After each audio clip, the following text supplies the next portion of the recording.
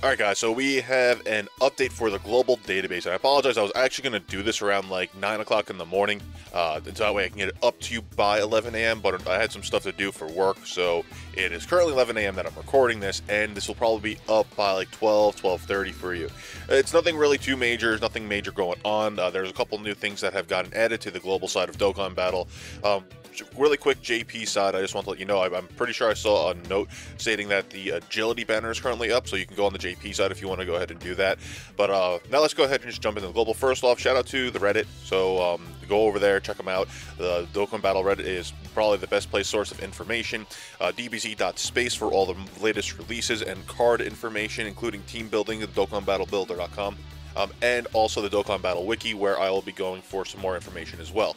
This video today, as you can see on my screen here, or on your screen here, we have all the new releases of the Tech Candy Vegito, LR Black, the Baba Shop Dokkan Awakenings for all of the units over here, the Master Roshi, Krillin, Deborah, Nappa, and Great Saiyaman.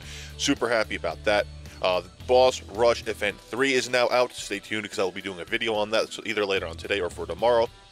New items, we have the new Ghost Medal, the Ghost Usher Medal, the Deborah Cookie, which is actually pretty damn cool. I did check it out. It's pretty damn interesting, to say the least, mechanic behind it. And new missions for the event called Majin Buu's Candy Mischief. It's all for Halloween, guys, so that's pretty cool. Anyway, so let's go ahead and talk about it. These are all coming out, by the way. Well, at least the new cards are coming out on 10/31. One thing that I did want to note that, as Ahal had noted here, LR Black does not have any new rebirths releasing with him. Now, this is indicative of possibly having LR Goku Black as a featured unit. So, yeah, get hyped. If he is going to be an LR, like featured LR for the tech, bro, like for real, I don't know if my wallet can handle that. Anyway, let's go ahead and talk about it. First off, let's talk about the items, just because I want to get them out of the way. The Deborah Cookie randomly changes key spheres from to physical spheres. So randomly changes any kind of key sphere to physical. So that's interesting. I like that. That also is what makes it really cool. Is attack plus 5% per key orb obtained for one turn. Now that raises some questions like, does that mean any character that gets the physical key? How is that going to play with LR Gohan? Doesn't the Weirdest change 2 types to physical as well? If we get the Weirdest and you have the Deborah Cookie with LR Gohan, do you know how hard LR Gohan's going to hit? And then take into consideration a freaking nuking lead? Oh my god. Well, maybe 120 lead. I don't know the math behind a nuking leader and a 120 leader between the two of them, because the nuking lead would indicate a percent increase per key orb obtained. But yeah, whatever. It's all multiplication. I don't know. I didn't do it. I'm pretty sure the nuking lead might do more damage than a 120 leader. But we can check that out in a future video because I have LR on. Next one is going to be the Ghost Usher Medal, which is required to Dokkan Awaken the Nappa, the Master Roshi, the Krillin, the Deborah, and the Agility Great Saiyaman. Now, cool things, kudos, because I love this. I have each of these, and I have like I caught 2 Master Roshis on sale, so I have bottom right, top left, and I have him Super Attack 10. All these are semi-farmable, by the way. You can go ahead and get the SR variants pulled and then feed them in. I'm not going to Dokkan Awaken mine until they're all at Super Attack 10. My personal preference on it, I have all the 70% leads, and most of them, every single one of them actually, I have all 4 dupads unlocked, and most of them are 100% it. I just didn't do the Broly because the Broly isn't worth it in my opinion to get him 100%. I just gave him mass crits, and I gave him all the additional attacks that he can get. Anything that he can get from the dupe system buffs like that, I gave him. Anyway, so yeah, these are the Ghost Usher medals, and you're gonna have to get these in order to Dokkan Awaken them. We also have, well, let's see over here, blah blah blah. Yeah, how the hell do you attain these? I forgot how you attain these. I'll have to go over that in a different video. But yeah, so this is the Ghost Usher medals that you're going to require. Next, we're going to go over and jump into the mission rewards for the Buu event. That's going to encompass this Deborah cookie. So the Majin Buu event, you're going to have to clear it up to 50 times. Now, the notable rewards from the missions are going to be every 10 times you get a Dragon Stone. So 10, 20, 30, 40, well, 10, 20, 30, 40 is going to be a Dragon Stone. So you're going to get 4 total Dragon Stones for mission rewards. The 50 times you get a freaking Elder Kai, which some of you may like, some of you may not like. Whatever, you get a Platinum Hercule statue for 1.5 million Zenny at 33 times, which is cool, and then you also get some Boo candy, which you're going to be able to probably get anyway from other events and other objectives. Anyway, really cool. So we have this to grind out. It's going to give a little bit of a grind fest over here, but you know what? Who cares? It's going to be a lot of fun. Next, we're going to go ahead and talk about the new candy, which actually, you know, this is just the card art of that candy. So that's pretty freaking awesome. But we're going to go ahead and jump from DBZ.space over to the wiki. World's strongest candy, Vegito. Leader ability is attack and defense plus 7% per key orb obtained. So they did this with the freaking candy, guys. I'm pretty sure, I don't know, did they do this on the, well, let's see over here.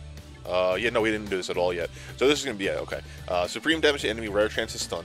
Passive skill, turning back the tides. High chance to evade the enemy's attack, including super attacks. Disables guard and recovers HP with candy. What the hell? This is freaking insane how that this card, this freaking candy, is actually going to be a good freaking unit. Like, he's not going to be amazing, but he's going to be able to, just his dodge alone makes him good for defending. He's going to be good, obviously, against the Majin Buu events. And he disables enemy's guard, which essentially means it doesn't mean he has type advantage when he goes up against the enemies. All that means is that he will be able to attack the enemy without a guard. So he still gets debuffed if he goes up against attribute disadvantage. He just doesn't have the damage reduction of having that card activated. Link skills are more than meets the eye, shocking speed, over in a flash, power bestowed by God, infighter, and supreme power. Oh, that's cool. They actually now hover over for what the actual links do. That's freaking cool. So, shocking speed, over in a flash, really good. Power bestowed by God is met, but you could definitely utilize it. Infighter, not so much. Supreme power, I mean, attacking, it's only a flat-out boost, but whatever, what can you do? Honestly, he's not a bad unit. He's not a great unit, but for a monotech team, I mean, Vegito candy, he's going to link well with Vegito. Anyway, it's not like it's going to matter too much unless you don't have other good characters, but yeah, that's awesome. Max stats kind of suck though. HP of 5223, attack of 7404, and defense of 4511. 12 key multiplier though of 145%. What's up, man? That's insane. Let's see, can we get max stats on that? Oh, orb system. Wow, okay, with orb system, look at that. With orb system, he becomes a normal character. Shoot. Alright, cool. So, yeah, that's awesome, guys. That's a freaking pretty cool unit. I like what they're doing for the Halloween special over here. So this is the LR Goku Black, by the way. For those of you who don't know, I don't think there's a lot of you who don't know about him, but he is going to be the LR Tech Leader, 90% Tech Leader. So if you all know, I haven't had any luck pulling the Super Saiyan 3 Angel Goku. I've been doing one YOLO summon every single day, just so that I could see if I can get him. And I finally got myself a duplicate of the Super Saiyan 3 Vegeta, the one who defends, the blocker. Finally, something on the banner I wanted to dupe up, but it's not even like he's going to be too viable. I'm probably going to go ahead and feed that in the bottom right path, and at some point, so I can start feeding into him. But I don't think I'm going to use it for the strength orbs on him. I'll probably wait for something else like Janemba. Anyway, I'm rambling off topic here. Leader ability for this guy is Ki plus 2, HP attack and defense plus 50% when it's for tech. Supreme damage, recover 7% HP, attack plus 20% with each attack received up to 80%, which is meh. It's okay, I guess that's cool. He's going to be more of a defender. He should be more of a defender. Anyway, let's go ahead and take a look. He Dokkan awakens with 77 Goku Black medals into Distorted Justice, Goku Black, and Zamasu. By the way, the base form of that Goku Black is farmable from the Goku Black event. First level, first stage is where you're going to want to go ahead and grind that out. So go ahead and take advantage of that if you happen to pull him. He Dokkan awakens into this awesome freaking form. I love this one. I personally like this one better than the LR version, but you know, you need to have him go Super Saiyan. But I love this version the best. And then the other thing is they all link very well together just because all their names change. So it's kind of like the Broly. How you have Broly, then you have Super Saiyan Broly, then Legendary Super Saiyan Broly. The same thing applies here. So if you get, like, say you get 2 of them, if you get super lucky, don't feed the dupe system in. Get Distorted Justice, Goku Black, and Merge Zamasu, and then also get the LR because they link very, very well. And this one really isn't that bad. Recovers 10% at the start of turn, attack plus 25% with each attack up to 100%. So with Supreme Damage, he'll have Supreme Damage modifier with 100% attack on him, so he won't be bad once he gets attacked 4 times. Plus the 10% in regeneration, and then he Dokkan awakens with all those freaking pain-in-the-butt medals to go ahead and grind out. But once he Dokkan awakens, he is a 90% leader, Mega Colossal damage, and raises defense by 30% for 3 turns. Mega Colossal damage raises 30% for 6 turns. That's cool. 15% HP regeneration at the start of the turn. Attack plus 30% with each attack up to 120%. So he's going to hit really freaking hard. And his link skills are Fear and Faith, Nightmare, Prepare for Battle, Dismal Future, Big Bad Bosses, Fierce Battle, and Legendary Power. He's part of the Godly Dimension category. So when that comes out in the future, he'll be able to be utilized there. And max stats of HP of 14,138, attack of 17,145, and defense of 9,125. Pretty awesome card. I like it. Don't get me wrong. I like the artwork on this. Is a freaking very badass artwork. I really just prefer this artwork over it, the Goku Black artwork, because it's just, I don't know, it's more sinister in my opinion than these two. I mean, don't get me wrong. I'd probably still crap myself regardless if I saw either of them coming at me or whatever version, but still. Anyway, overall, really cool, really awesome. Hopefully, he will be featured on his own banner, guys. If he's featured, I'm going to say right now, I don't see him being featured again in the future, so, or at least for the foreseeable future, so go ahead and utilize that while you can.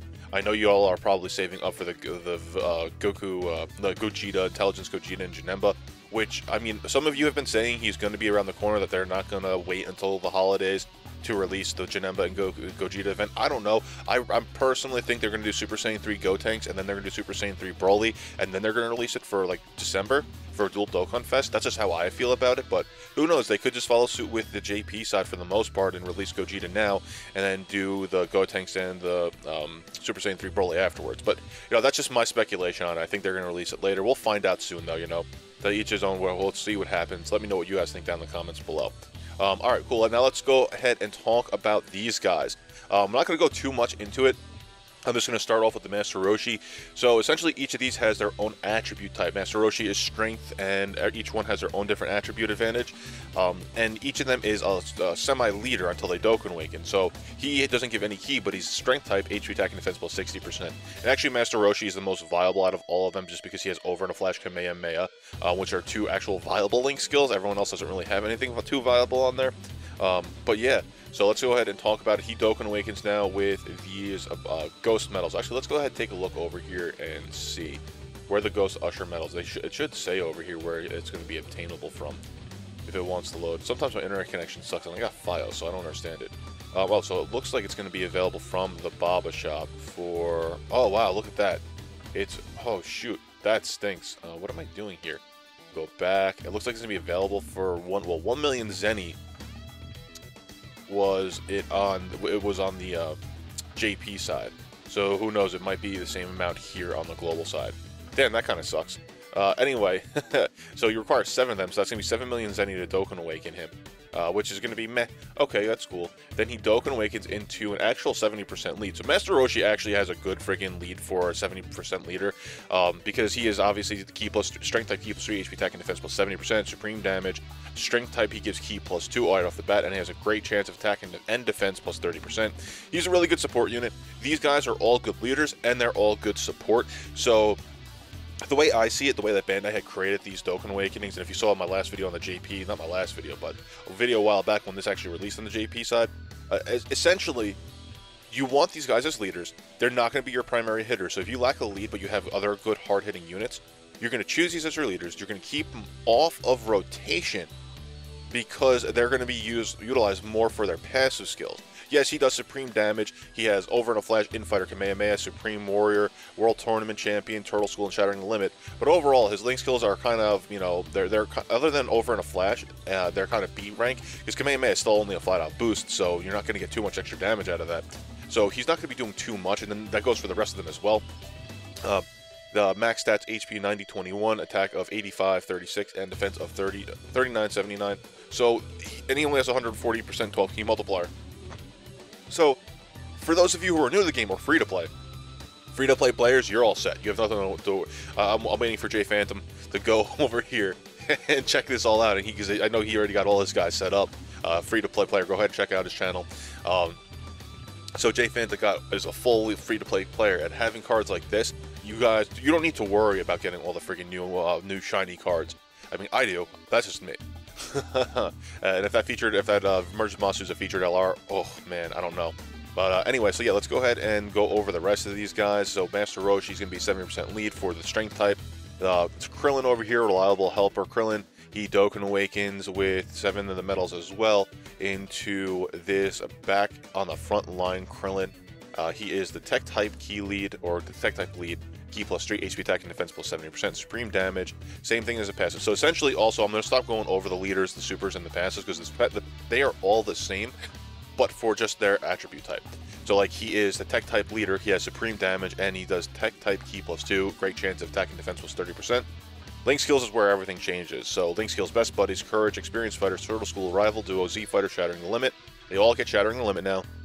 Max stats: 88, 37 HP, 76, 91 attack, and 51, 28 defense with a 135 key multiplier, which the actual multipliers are different between them, because the Master Roshi is 140%. So whatever, you know, we'll talk about that too, I guess. The next one is going to be Demon King of Pressure Zabura. 7 medals required. Dokkan awaken him as well. I really like Zabura, so I might actually focus on him to actually make him more viable. Plus, for I mean, I don't need him for an extreme team because I have a really optimal intelligence extreme team. But you know, I may.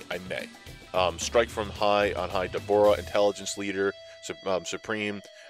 Same passive skill. Link skills are brutal beatdown, loyalty, master of magic, Majin resurrection plan, nightmare, fear and faith, and shattering limit. So honestly, these 3 are really good Link skills: nightmare, fear and faith, and shattering the limit. So it's especially these 2 for a mono extreme team.